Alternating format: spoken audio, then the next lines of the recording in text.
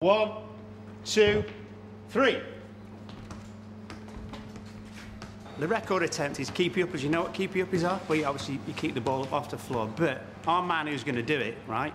I think the record's 340 at the moment, and it's on his shoulders, from shoulder to shoulder. I'm telling you what, I can do about 3. From Kinect Sports' point of view, it's win-win. A, it's a great game, it's a great concept, but B, I think just as more importantly is the fact that you're physically moving, and we keep getting told that everyone's a beast, everyone's going to be fat, everyone's going to be this and that, but with Kinect Sports in this game, that's not going to be a problem. I think with all the transfers in for Liverpool, certainly, and all the money that they've spent, will seriously improve the team. But in terms of actually winning the Premiership, I just don't see it, and I'm sure Mr Dalglish, who's one of my neighbours, will be around smashing all my windows. Yes, they're going to improve, but no, top 4 maybe. You know, if I'm really pushed, I think Manchester might get 1 and 2. I don't think Manchester City will be 1. I think Manchester United will be, but I seriously think Manchester City could finish 2nd this year, which again for them will be massive improvement. So we're all going to have to move up north.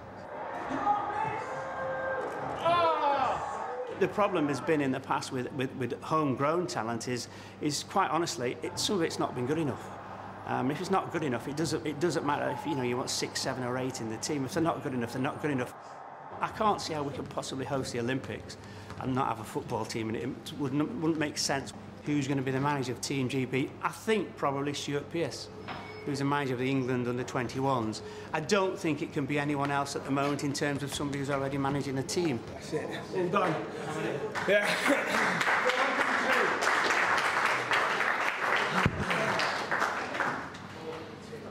402. We've done it.